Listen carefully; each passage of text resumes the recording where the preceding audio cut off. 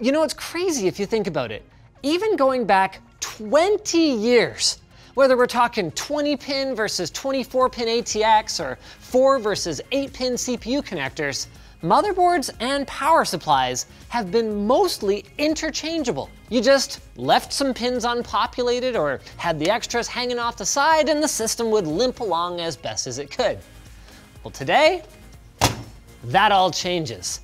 As far as I can tell, I am the first to go hands-on with the brand new ATX 12VO standard. Now, this looks perfectly normal at first glance, but wait, what about this?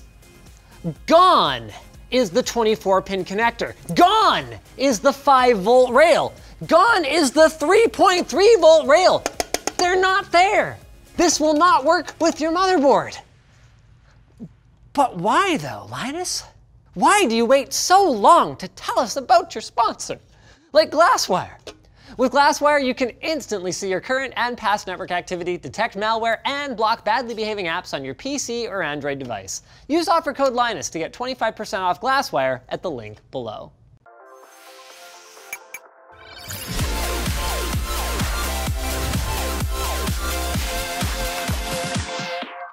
We don't have much in the way of packaging. These are not retail units, actually, either of them.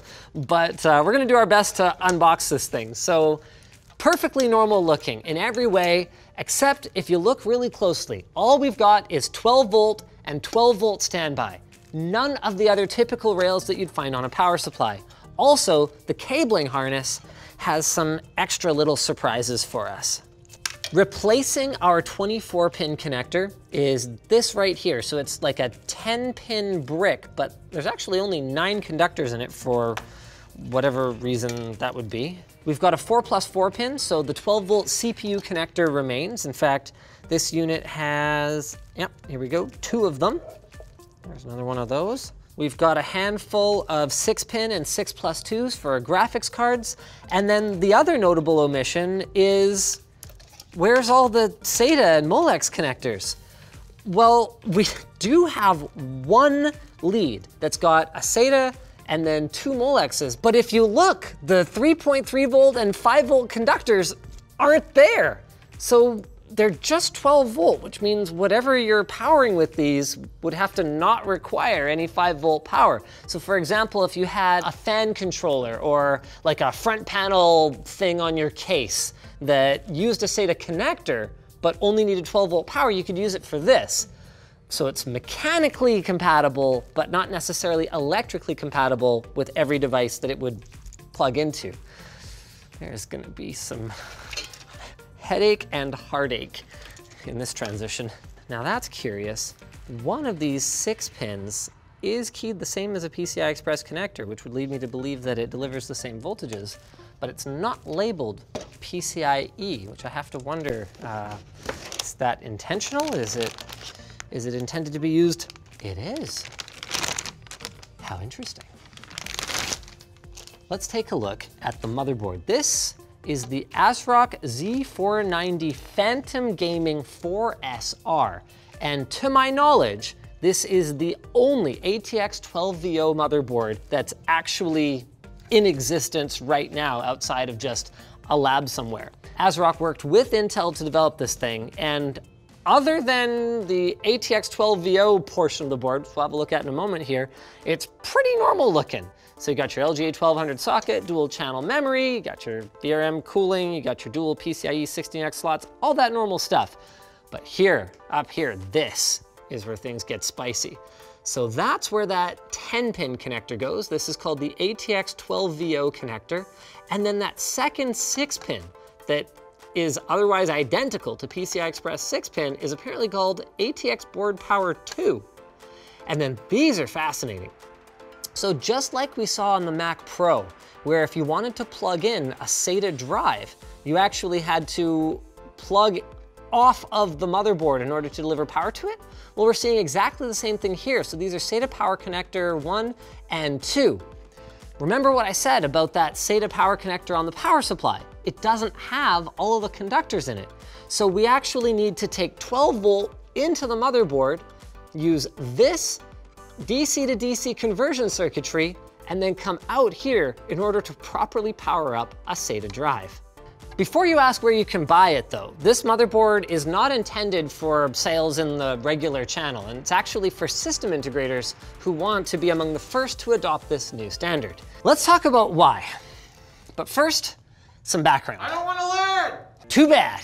At a very basic level, a computer power supply converts the AC, or alternating current from your wall, into the DC, or direct current that the integrated circuits in your PC need to operate.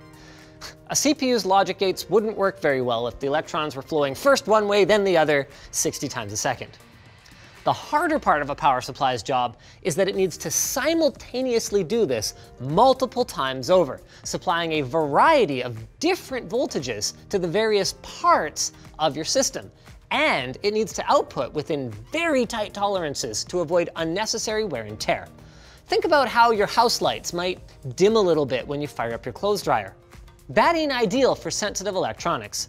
So a good power supply provides steady, clean power to, for example, your graphics card, whether your CPU is sitting there doing nothing or just spinning up a big rendering project. The final challenge for a power supply is that it needs to do all of this efficiently. Not only does any wasted energy get converted to heat, making your PC run hotter and louder due to the extra cooling requirements, it also just plain wastes energy, putting more strain on the electrical grid and adding more pollution to the environment with no real benefit whatsoever.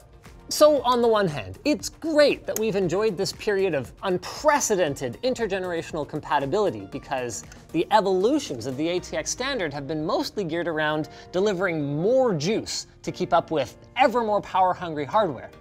But on the other hand, meanwhile, the rest of the world has been barreling towards an energy consumption crisis of humanity-threatening proportions. And industries like utilities, transportation, HVAC, and consumer electronics have been under pressure from regulatory bodies to hit ever more aggressive energy efficiency targets. So that is what's driving the new standard that we're looking at here. Now, to be clear, it's not like computer power supplies haven't gotten more efficient. 80+ marketing has been great for raising consumer awareness of power supply efficiency. But something you probably don't know is that a basic 80+ certified power supply is only required to hit 80% efficiency at 20% load or more, which only really happens when you're actually doing something with your computer.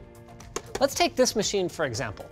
It's got a 650 watt power supply, and sitting here at the Windows desktop, it's sucking back anywhere between 60 and 80 watts.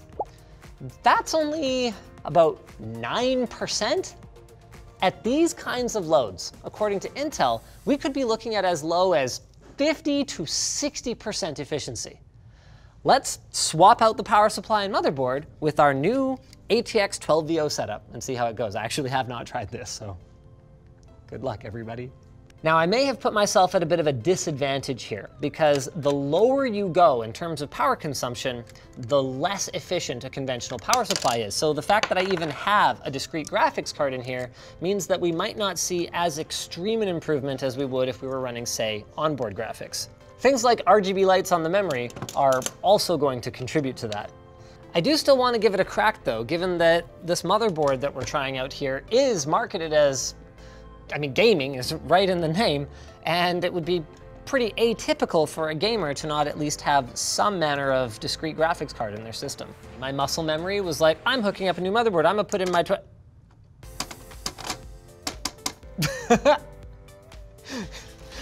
hook up the new power supply. I've seen articles about this, but I'm pretty sure I'm the first one to actually hook one up outside of a lab. The fact that we have so many pins, it's 10 plus 6, this is 16 pins. It sort of raises the question, why didn't they just do like 2 8-pin connectors, which we already have? And if they didn't want to reuse connectors we already have, why did they use a PCIe 6-pin? Just seems like if part of the goal was to reduce the bulk of the connector, then mission not accomplished. It's like very similar. Oh, is that it? Wait, are we ready? ATX 12VO. Here we go, ladies and gentlemen. I'm rooting for you, ATX 12VO. Ah, excellent. Date and time not set. Who cares? This is huge. I was not expecting this. Holy crap. Right? That's actually way better than I was expecting. You know what the crazy part of this is? I was just guessing at what kind of grade of efficiency power supply this was. If you Google this part number, literally 0 Google results come up, nothing. So I was just guessing. 650, I know it's 650 watt, but I was guessing GD was gonna mean that they were targeting kind of 80 plus gold-ish efficiency. So that's why we picked an 80 plus gold power supply. So this is a Seasonic Focus Gold to compare it to. And even though we've got a graphics card and everything, and we just cut our idle power consumption literally in half, less than half. What about like rendering?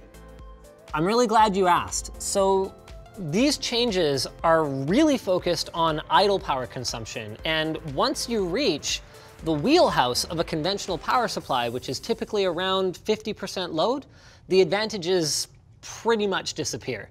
So that was why I didn't do like a heavy load test before and after. I'm not expecting really any savings there. So that raises the question, why is this so much better? I'm so glad we got this result because the rest of the video is scripted according to it's better. Here's the thing, converting from AC to DC power is extremely inefficient, and conventional power supplies do it multiple times for the multiple voltages that they need to supply. Now, it's actually better to go from AC to 12 volt only, like we're doing here, and then derive the other required DC voltages from that. So Intel figures we should be able to get as high as 75% efficiency, even at just 8 to 10 watts. But Linus, you might say, some high-end power supplies do that already anyway. So to meet upcoming energy efficiency standards like Top Runner from Japan, CEC Tier 2, and Energy Star 8.0, Intel and their partners went a step further. That is why the 12 volt down conversion is taking place here on the motherboard rather than in the power supply. Because the higher the voltage, the less conduction loss we're gonna need to deal with over the runs of wire that go to the motherboard. So by having only 12 volt and 12 volt standby coming from the power supply, you actually get marginally less loss there as well. Now there is an increase in board space, and you can see here how much is required for not just the voltage conversion, but even these extra connectors that you need for things like, hard drives. But Intel says that from the boards that they've seen, this is still achievable for micro ATX boards. Now it'll add some cost on the motherboard side, but you should end up saving some cost on the power supply side, and it should end up being about a wash for the consumer. So it works. Now what? For most people, nothing. At the moment, this standard is poised to play a much bigger role in system integrator machines that are targeting government or other institutions that have efficiency targets to hit, while the 24-pin standard still makes up for its inefficiency with the convenience of forward and backwards compatibility for enthusiasts. In the long term though, who knows?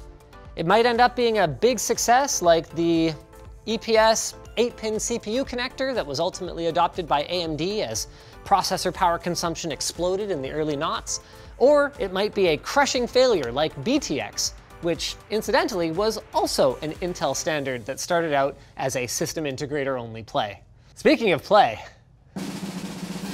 me off to the sponsor. Thanks to Squarespace for sponsoring today's video. You may have heard of Squarespace. It's the easy way to make a website in minutes. Squarespace is a leader in website design, and their all-in-one platform allows you to do everything from designing your website to creating copy, uploading rich media, and you can even buy domains through Squarespace and create email campaigns. They can do all kinds of stuff now. Compared to when we first started with our Squarespace sponsorships, they have so much functionality. You can make any website, from a personal portfolio to a resume to fan fiction or even shopping.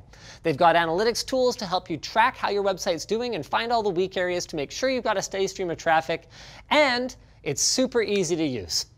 Both our Linus Media Group and LTX Expo websites were built quickly using Squarespace, and if you ever do get stuck making a website, they've got a 24/7 support team that's ready to help you out. So go to squarespace.com/LTT for a free trial, and when you're ready to launch, you can get 10% off today.